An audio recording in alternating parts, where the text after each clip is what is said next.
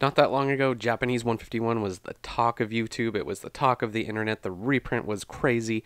Prices were crashing. Everyone was freaking out. There was multiple reprints. It was just like insane. There was rumors flying around on Reddit and all of this other stuff and Pokemon centers and this and that and shrink wrap and then they can buy boxes and all this stuff, right?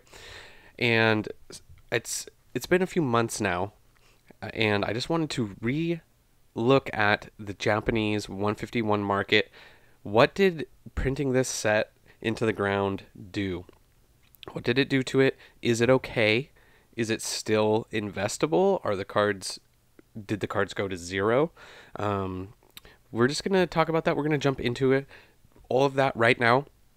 A lot of hype and talk is about English 151 right now, so I just wanted to take a look back at the Japanese and just touch in on that. But before we go any further, I wanted to play a quick little game with you guys. We're going to look at all the singles from this set, and I wanted to do something a little different.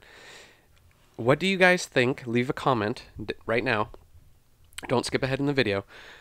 What do you think is the cheapest card from 151 currently? And I'll give you a hint that it's an actual Pokemon. It's not like a trainer card or something. So which Pokemon from the set is the cheapest card in Japanese? I'd be interested to see what you guys say, but we'll get to that in a second. So let's just take a look at this real quick. This is price charting. Now, this is kind of like a TCG Player. It does a few things that are different. And then maybe I'll use price charting a little bit more going forward because there's a few things that I like a little bit better about price charting. Now, first up, we're just going to take a look, obviously, at the booster box prices. Now, where they pull all their prices are from eBay sales. So I really do like that because you can go right here. You can be like, oh, okay, they're saying that one just sold with shrink, and you click on it, and it's going to pull up the sale. Now, this one, obviously, was showing something different. That's eBay's fault. Here it is, right? So you can see the listing right there, $72.80. You see the price, $72.80. Okay, so there you go. It's just proven sales, right? So on eBay, you know, because a lot of people go, oh, you can't go off TCG, go off eBay. Well, here you go, right? So a little bit after this set first came out, I believe it actually came out in, I think it was June of 2023. Feel free to correct me if I'm wrong there. But right out of the gate, like $200 a box for Japanese boxes is really high. It like 200, and then you can see it kind of started to come down, and it dipped down to 161 was the low after a few months, which is really expensive considering, if you aren't familiar, Japanese boxes around, like, I believe it's around 40-ish US dollars is the equivalent for MSRP. So also a few things that you guys need to consider is that currently Japan is in a recession. I've touched on this before, but I'll just go through it real quickly. They're in a recession. Their economy is not doing good. The yen to USD conversion is really bad for them. So it gives it's unfortunate to see their like economy not doing well, but if it means that your dollar or whatever currency you have is going to go further with Japan. So as a buyer or investor, that's actually a really good thing for us right now. So it's sad to see, but you know, that is what it is. I do think that factored into the reprint, the multiple reprints, and they printed this a ton because obviously the price, they were able to bring the price down from over $200 down to what it is now. And so one, they needed the money. Two, this was getting scalped like really bad. Now there's a difference between investing and scalping, right? Scalping is just buying everything out and just trying to flip it at a price. Investing is totally different. You're buying whatever boxes you can, but you're not going out to like your your local Walmart and Target, buying everything off the shelf and then just immediately flipping it. That's scalping. That's what was happening in like COVID 2020. Anyways, we don't need to go into that too much, but after we dipped down to 161, we came up to yeah, I remember this time. 217. I was gonna say I know there were some sales around 220, above or below, right? And then the free fall happened. The reprint got announced. It got rumored, right? And then we started coming down 206, 192. In April, we hit 118. Oh my gosh, we're finally under 100. People were saying, buy. If you guys are crazy, if you're not buying at under 100, buying it under 100. This is kind of where I was saying, guys, MSRP is like 40. Let's wait till it gets a little closer. Um, so, and we were able to get some of those prices that were pretty close off of eBay, actually. So eBay was a little bit higher. And that makes sense because, eBay has higher fees, 14%, blah, blah, blah. Anyway, so we saw the bottom right here on eBay at least. And this is the average, so keep in mind there's sales above and below this price. 64.55. And then now we're seeing our first uptick, which is interesting to see. 67.72 is the average price what they have on here. Now that was quite the run for these boxes to go from 217 to 64. What is good, and I've said it before, is this is really great for collectors. People who want to just open the product, people who want to just get boxes, whether you're going to open them or not. They're affordable, and traditionally Japanese boxes have always been way more affordable than English. That's just always how it's been. It was only somewhat recently that they became into high demand because of COVID and everything, just because of availability. They've always been cheaper, and that's always how it's been. So, don't expect these to go back up to. It's going to take a long, long, long time for these to get back up to $200. Yeah, really long time. But I don't think there's anything wrong with that. I think what we're seeing now is a healthy floor happening. And, it is very possible that they could just keep printing more. They can do whatever they want, and they've proven that within the Japanese market, they'll print, and they don't care. They need the money. And, yeah, so it is possible that we could see even more reprints of this. But it looks like that $65 mark was the floor, and we might see a steady, slow uptick over time from here. This could be the bottom, but it is impossible to know for sure. Now, if we take a look at the singles from this set, you can see this is arranged from price from highest to lowest, ungraded. And you'll see that unlike English, if you guys aren't familiar, the Charizard is not the most expensive card. There's two ahead of it, the Pikachu and Gengar Master Ball, and the Master Balls are one per box, and there's a lot of them. So that's why it can be very hard to get these, and I think that's kind of cool. I really like that they did that, and I wish they would have done that for English. Makes master setting way harder if you're including the Master Balls for the Master Set, but it gave another level of rarity to these cards that I think is really cool. So let's just pull up some of these charts right now. So you guys saw how much the boxes dipped. But let's take a look at what the most expensive card did. So coming out of the gate, 200, it was at 370, then back up to 380. And then reprint announced about in here, 360. And it dipped down to 167, and now it's about up to 180, which is below where it came out the gate at. But once again, still, what we're seeing is a rebound off of June. So this is showing to me, well, one, this is still an expensive card. There's no doubt. But this is showing some health. This is a healthy bounce back. These the singles are not just in free fall. Okay, so. And we know that this is one of the most popular sets ever, right? So that's not really of a surprise to me.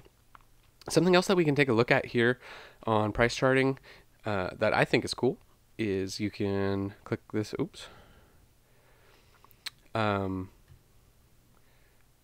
Is we can look at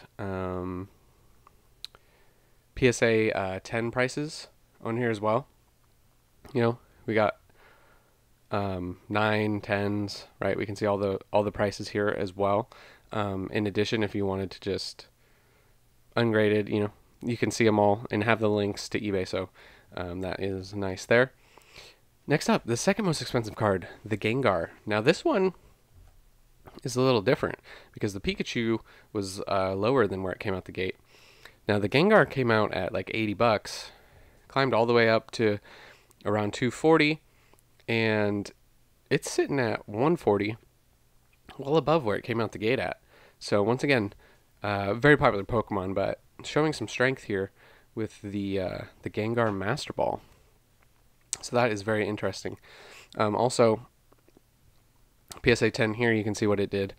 478 it peaked at, and 234 currently for a PSA 10.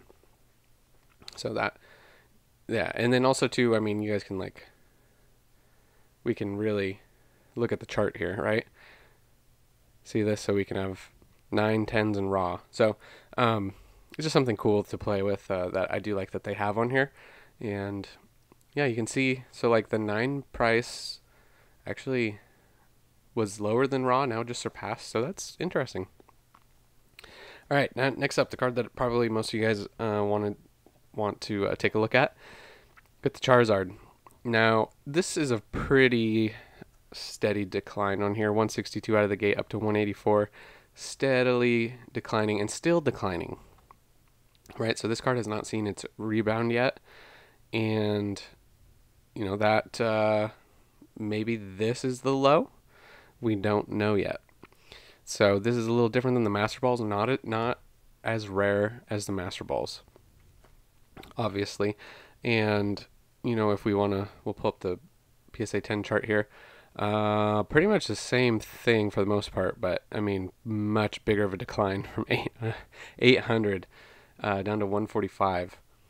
So, if you are looking at picking up any of these cards in Japanese, might be a really good time currently, as this is very affordable, and it's not a ton more affordable than the English, but it is definitely more affordable than the English. So if you wanted to pick up a pair, pick up the English and the Japanese, it's a good time to do so. Now, this is something that I don't personally understand. It's a Japanese thing, the whole waifu thing, but this is one of the more expensive cards. Whatever they're into. Came out the gate at 571, which is wild to me. Absolutely wild. I don't get it. But yeah, no, this same thing.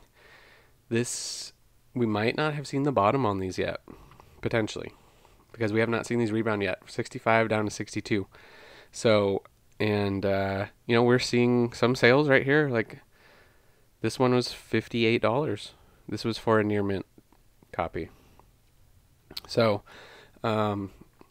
yeah, the singles might be lagging a little bit behind the booster boxes. If the booster boxes have leveled out and they're on their way up, sometimes the singles take a while.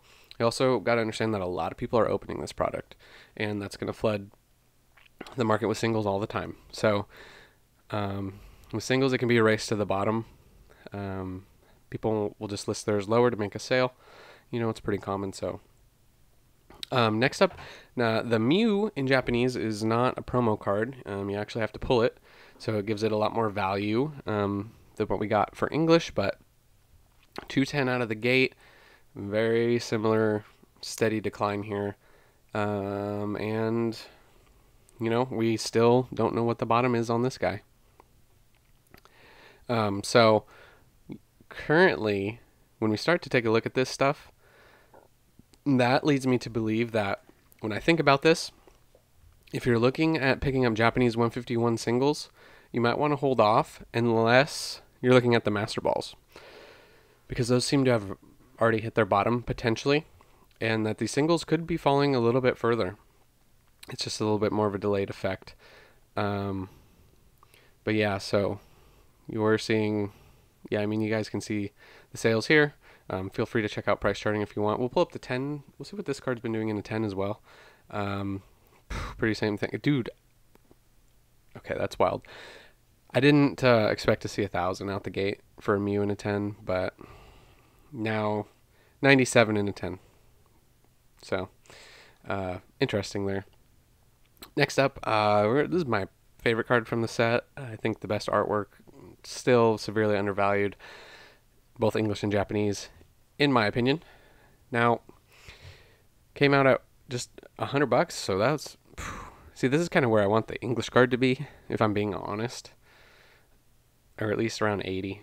That's kind of where I want it to be valued at, because I think it deserves that personally. But anyways, slow decline, same thing as everything else, seems, right? 37 to 34 now. So have we hit the bottom?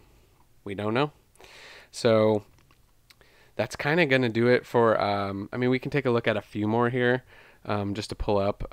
Let me just click out a few of these tabs real quick, and then we'll check out the Mewtwo Master Ball, the Dragonite Master Ball, and the Magikarp. These are actually above the Zapdos. And then actually, let's touch on real quickly just a few more. Okay, so the Mewtwo Master Ball, we'll see if it's following the Master Ball trend. And it technically is. It bottomed in June and is up a little bit here in July. So that is interesting. And the Dragonite, technically is down a little bit from June on the Master Ball. And the Magikarp is on a decline still. So that is not the Master Ball rule of where everything is at right now. So keep that in mind. The Blastoise came out at 60. Beautiful looking card. And this one almost seems like it's leveling out. Not much of a decline from June to July. I don't know how much lower this card can go. It's already pretty affordable. And then the Venusaur, still on the decline as well. This is looking like this might drop into the 20s, which high 20s. So yeah. All right, now let's touch on. So you can see the most expensive cards here, right? What did you guys say was the least expensive, the cheapest card? I'm going to show you guys right here with one confirmed sale on eBay. Here we go. Ponyta, number 77. Looks like there was at least one sale for 50 cents for a long time. And then we had a sale for 6 cents. Which is wild, because on eBay, I'm pretty sure whoever's selling that lost money. But 6 cents, Ponyta is the cheapest. And if I would not have guessed that it was a Pokemon, first off, and I wouldn't have guessed that it was Ponyta. So yeah, that's when you go over here and you search by ungraded and you flip the price around. The cheapest cards here, we'll just go over this just for fun at the end of the video here. Ponyta, Goldeen, Dugong. I thought something like this, like the Dome Fossil or the Amber or something like that, right? You can see these are the cheapest, and then they go up to around $1 pretty quickly. But yeah, 6 cents for Ponyta. So that is going to do it for this one, guys. I just wanted to touch on Japanese 151, kind of just do a little update on where it's at, on the singles, on the boxes. I still think that it is still a good investment for long term. It's just going to take a long time. And that, keep in mind that when you're picking up these boxes, that they can print more. They've proven that as far as the Japanese space goes, that they will print what they want when they want. So don't underestimate that, or the fact that they, are going to take the yen. If they can just keep printing and people keep buying, they will print to demand. So yeah, it's honestly though, it's a fun time to have these cards be affordable, because I like ripping the Japanese 151. I like opening the cards. So that's where I'm at. Let's enjoy it. Let's rip some packs. Yeah, I'm still working on my English master set, but I would love to do a Japanese master set and include the master balls, but that starts to get a little pricey. So that's gonna do it for this one, guys. I'll catch you in the next one, and remember, it was never a phase.